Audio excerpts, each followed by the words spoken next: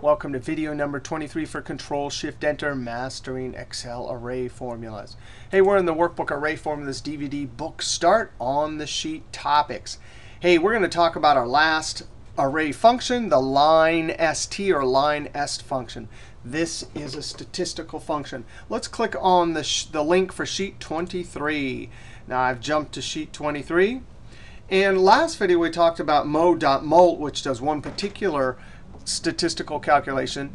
The LINEST for line straight calculates many statistics for best fitting data to a straight line, and it uses the least square method.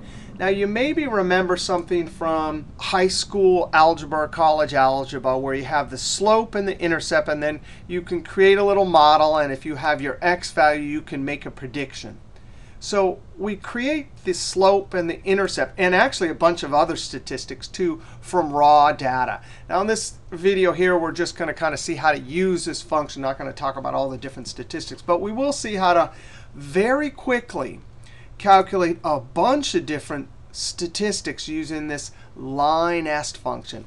Now, slope and intercept. Let's say we have hours studied.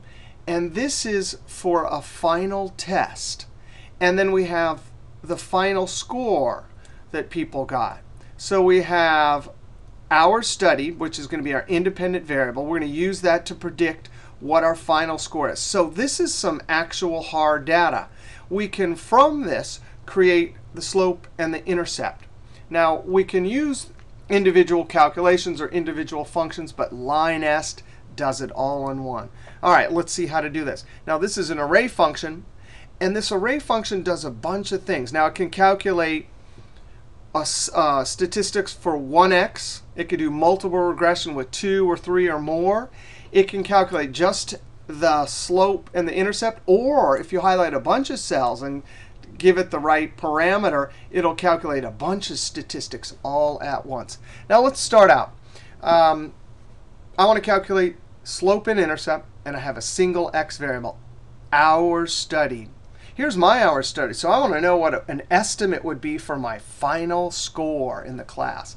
All right, 2 cells are highlighted because we're just doing slope and intercept, equals LINEST. I do my known y's, comma, the known x's. We just have one, right? An x, a y, and an x. These we're going to leave off because we're only calculating these 2 things, m and intercept, right? This is an array function, so we hold Ctrl+Shift and Enter. There we have, instead of using the individual slope function and intercept function to calculate those individually, we've done it in one swoop. Now we can use this. Over here, I can say equals, well, the y-intercept, that's the point at which the best fit line crosses the y-axis, plus the slope. The slope is for every 1 unit of x. How far does y move? And y is our final test score. Times. So slope times our x. And there we go. 76 points we think we're going to get. If we up it and say we're going to work 10 hours, maybe we'll get 80 on the test.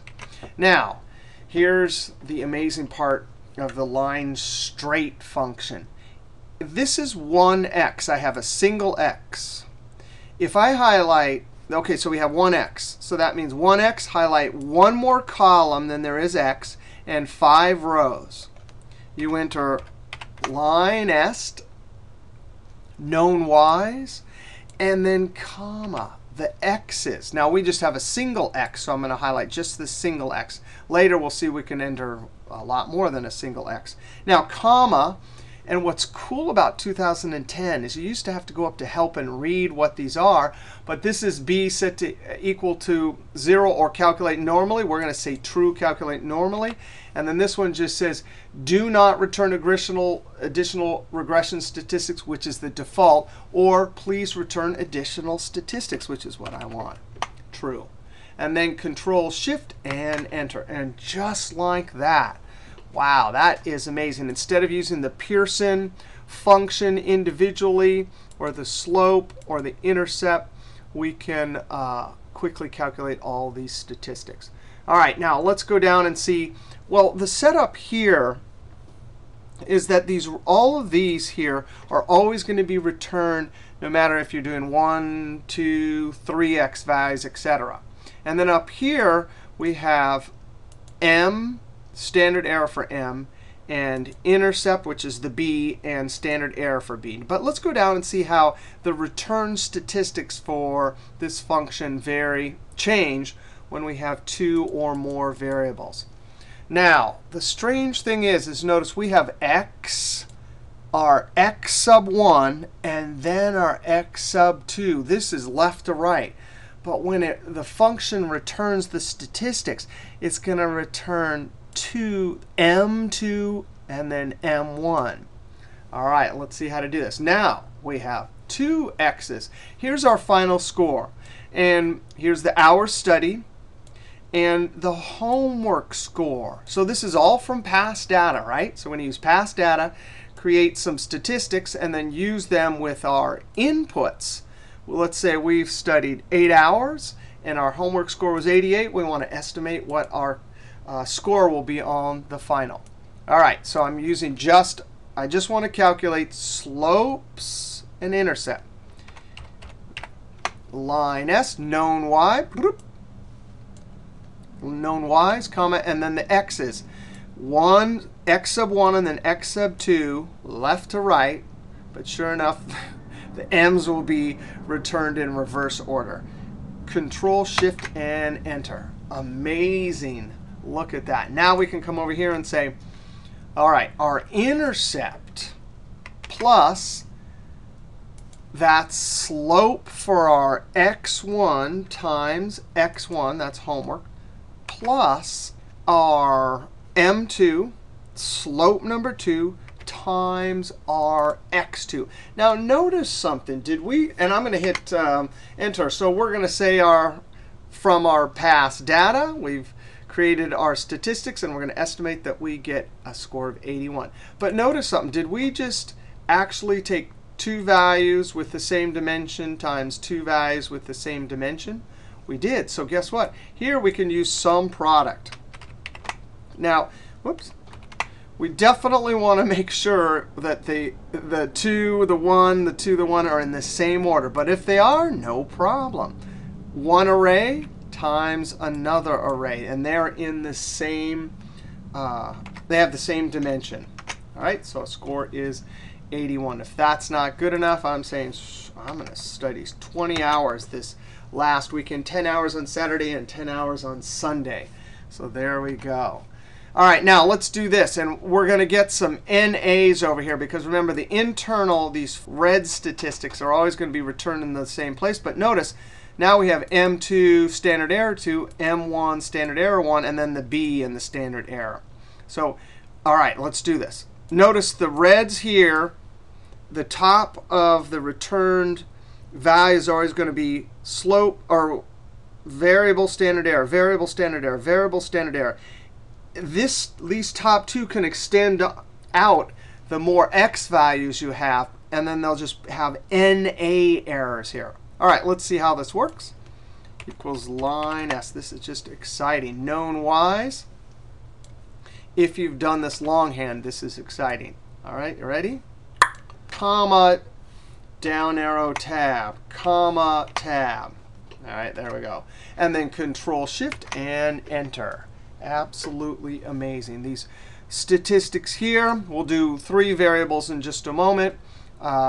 Always going to be returned right there, and then the blue ones will be at the top extending out. Now, right, so we have homework scores, hours, and our y is the final. Let's go down and look at one more example. Here we have, here's the final score. Grade from prerequisite class is our third x value. Then hours studied and homework scores. Whoops. That shouldn't be there. All right. x1, x sub 1, x sub 2, x sub 3. Whoa. Slope 3, slope 2, slope 1. All right. I'm going to highlight all of these. Equals line st, known y's, comma, and all of the x's. Ctrl+Shift+Enter. And there we go, just like that. Absolutely amazing. So most people don't do statistics, but for people who do statistics, this is pretty lovely. All right, now I'm going to take the intercept plus sum product. And I'm making sure it's the same dimension, 3, 2, 1, 3, 2, 1, even though I didn't put a 3 there. That array times this array. Close parentheses. 86. Oh, you know what? I made a mistake. Oh, my score was not 97. It was 88. Oh, now I only get an 83. But maybe I could up this. So 1, 2, 3 m's and an intercept.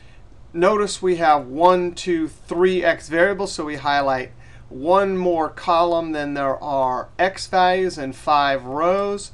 Absolutely amazing. LINEST, whatever you like to call it. We have our x's, comma, down arrow, tab, comma, tab, close parentheses, Ctrl+Shift+Enter. And you see the pattern is these red statistics, coefficient of determination, F, SS regression, standard error, Y, degrees of freedom, and SS residual.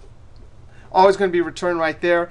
The variable and the standard error will just be extended out as far as you go with a bunch of NAs there. All right, two last things. There's usually some pretty good help if you click on that link there for statistical functions. They at least match up with the formulas you're using. And there's usually some good examples.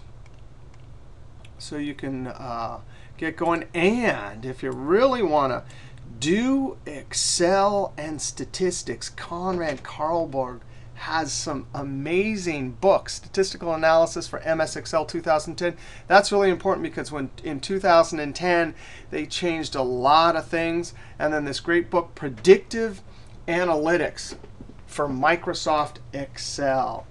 All right, video 23, the line straight function. In our last video, 24, we are going to see a bunch of closing amazing array formulas. All right, we'll see you next video.